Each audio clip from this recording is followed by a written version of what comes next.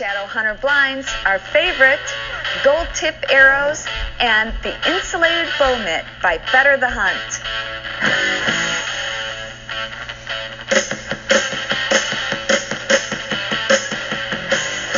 Welcome back to the Spirit of the Wild. This is the American Dream on back straps. We have Mr. Ethan Wisner, VidCam dude, and I got my blood brother, Tom Lindsley, here.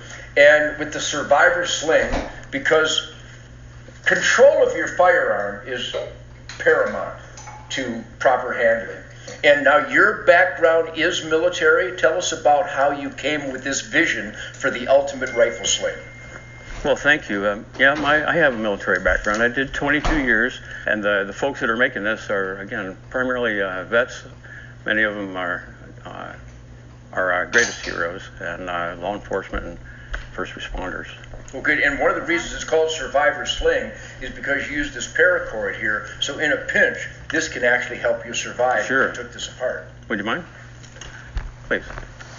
Yeah, this paracord braid. Come on, right up on this. There's really nothing new about paracord braids, and them used in gunslings have been done for a long time. What seems to be unique in this case is that the bungee that's in most paracord gunslings is either at one end or the other of this loop. We've incorporated it into the braid itself, and by doing so, well, not only is it more comfortable, but if you had to strip off all or any portion of this braid for emergency purposes, there's 90 feet in here, thereabouts, your sling stays intact because of that bungee that's inside. Survival bracelet, cool, neat. 2 foot of rope. When it's gone, your bracelet's gone. You did the mission, but your bracelet's gone. Your mission continues with this, and you can still do what you got to do.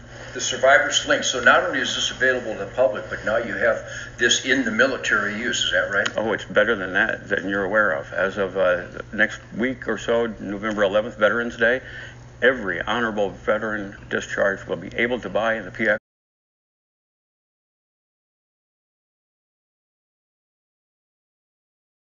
You strap that baby on the way you would see best use. Okay, we happen to be hooked in a 2-point, and as I would do a 2-point.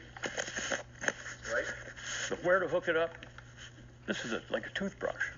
This sling conceptually is no different than any other sling on the market. It does happen to have a front and a rear, in our opinion.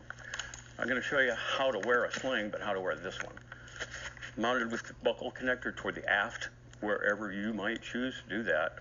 And the strap portion to the front. Simple 2-point configuration.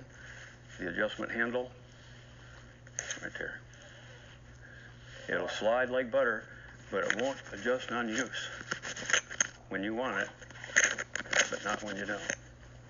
Now, leveraging the adjustment handle in the front, with the strap mounted to the front, allows you to dial in just the proper resistance that's right for you to get perfect harmony between yourself, the bungee, and the sling. It's a superior product. I think the guys who actually rely on firearms for their lives, and that doesn't just include all the military heroes, but a lot of civilians, a lot of training out there by we the people. Oh, and gosh, this is yes. a superior sling product. So yeah, congratulations. Thanks a lot, friend. Nicely done. Thanks for putting us on the team. My pleasure. Aww. Stephanie, you're awesome. Thank you. You made all of us look good.